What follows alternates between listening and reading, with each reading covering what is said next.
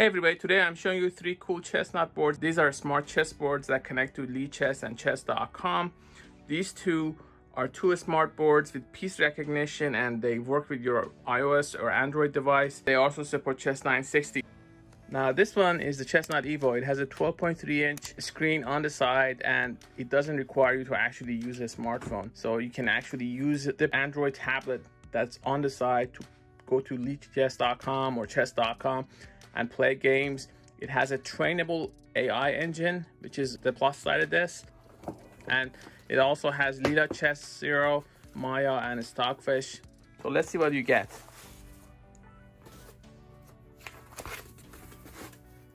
So you get this board, that's the Android tablet on the side.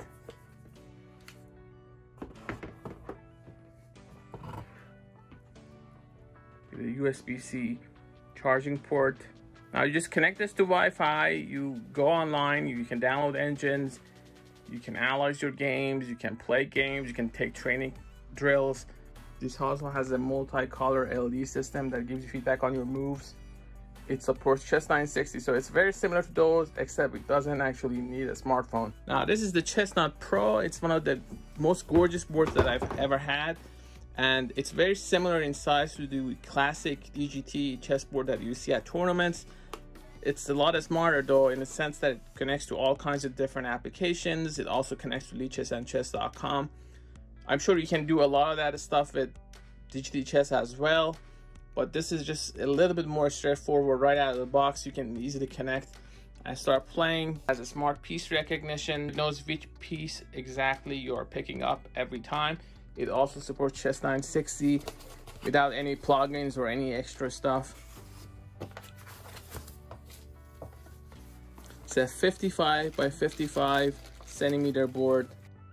So this is the Chessnut Pro when set up. It has these beautiful pieces. You also have this interface with a USB-C port, lights that give you feedback when you're connected, these buttons, turn it on.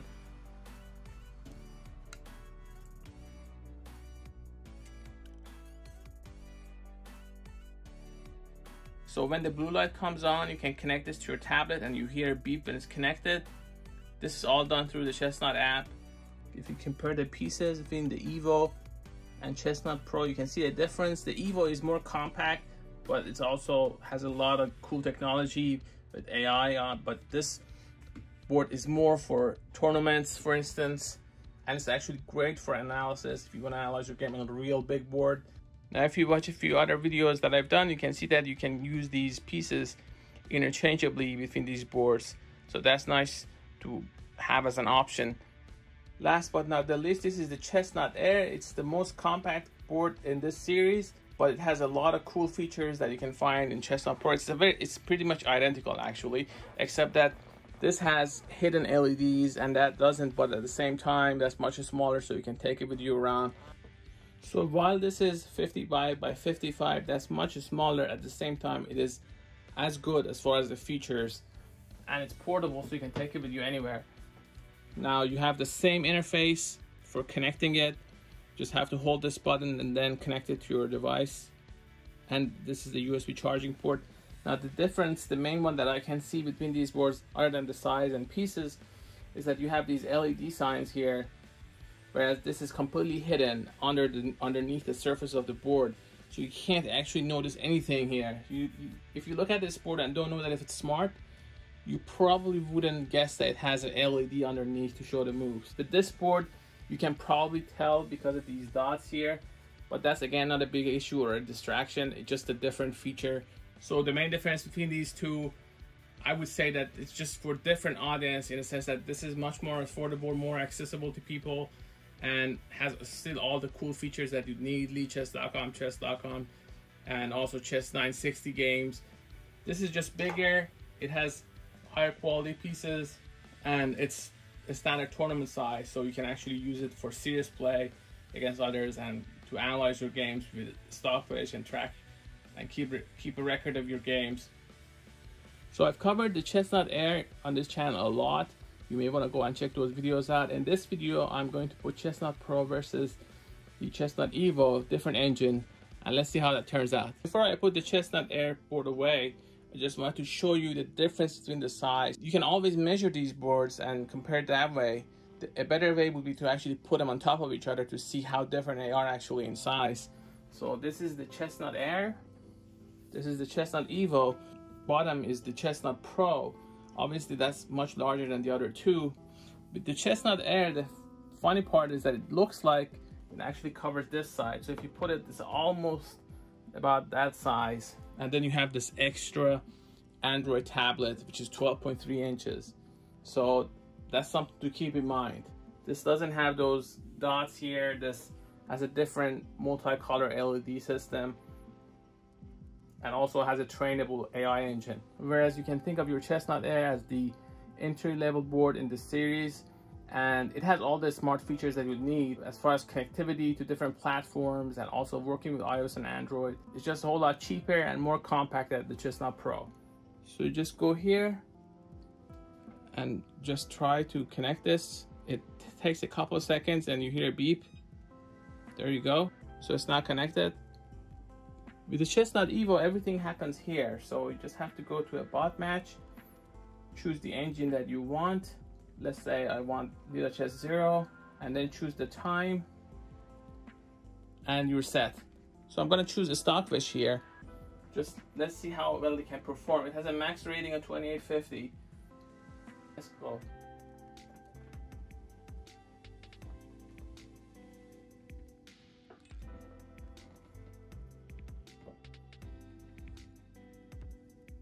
E7, E6. The neat thing about Chessnut Evo is that it also has voice, so that makes it much easier to enter the moves if you're doing these types of games.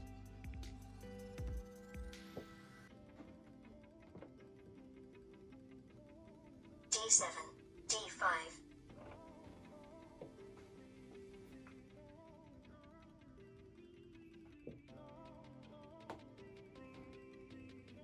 G8, F6.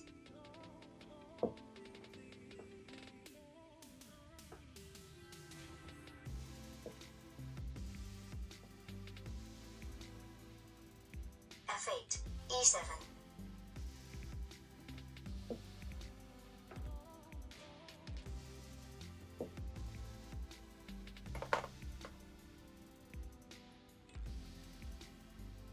F6, E4.